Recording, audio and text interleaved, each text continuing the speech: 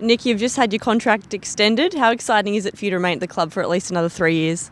Yeah, definitely excited. Wrapped to put pen to paper. Yeah, playing some good footy at the moment with the team, so yeah, it's exciting times. And another promising sign for the club with Corey Ellis also having his contract extended? Yeah, definitely. He's just come into some pretty good form down back. Boys loving having him down there, so it's good for the club. And what are your ambitions for this year and going forward? Oh, got to use the cliche and just take it 1 week at a time. We're focusing on North this Friday night, and then we'll go from there. You're a defender, but you've spent a fair bit of time in the midfield this year. How have you enjoyed that? Yeah, the last couple of weeks I've got a freed up role a little bit through the midfield. It's good fun. Probably not more one-on-one, it's more of a team focus. So yeah, it's been good to get freed up a little bit.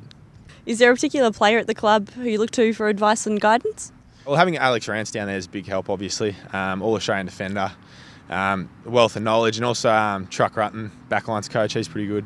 Yeah, but then even some of the mid-tier boys, I suppose, like Grimesy and Morrow, they've been there a couple more years than me, so it's good to look to them.